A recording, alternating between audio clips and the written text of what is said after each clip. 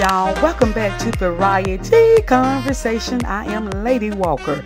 So, here's an update on the Vanessa Bryant and her mother Sofia Laine split up, and it is from Vanessa.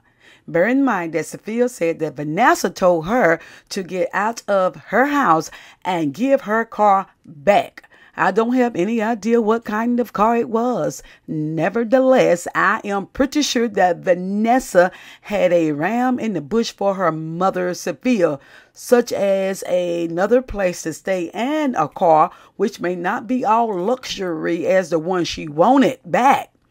Long as the car is drivable and has the wherewithal to get me from point A to point B, I'll be somewhat satisfied, even if my daughter is rolling high in the millions. Anyway, Vanessa has released a written statement concerning her mother's wild allegations to Univision, the show where her mother's interview was conducted. Remember, I said in my first writing of this situation that there are 2 and 3 sizes to every story: yours, mine, and the truth in between. Well, here's Vanessa's side of the story. Vanessa stated, "My husband and daughter passed away unexpectedly, and yet my mother had the audacity to do a television interview speaking negatively of me while shedding tears for a car and a house that were not in her name. She has removed all of her diamond jewelry, emptied the apartment I provided, and put away the furniture to make it look like she doesn't have my support." Oh my word, Sofia, say it ain't so. If it is so, you know that is conniving, and it's going to drive a wedge between you and Vanessa, probably indefinitely. Vanessa goes on to say, "My husband and I have supported her financially for the past 20 years. Oh my word, for the past 20 years, and continue to do so, in addition to her monthly alimony." Oh wow, Sofia, you get monthly alimony? How about that for a wait a minute? Sofia. Baby, don't let your greed get the best of you. You are stopping your cash flow.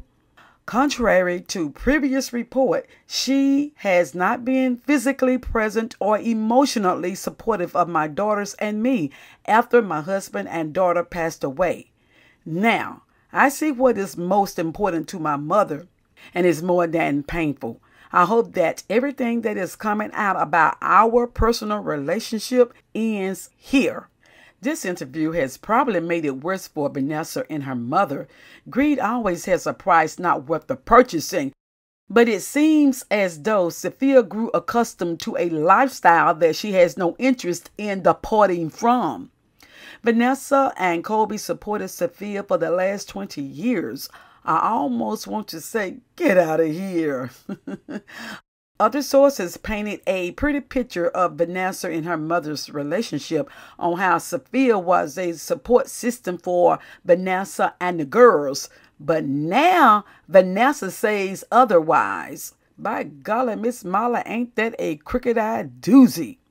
Sofia, before ever doing the interview, what did Vanessa do or not do that upset you so much that you felt compelled to go do an interview and share it with the world, so to speak?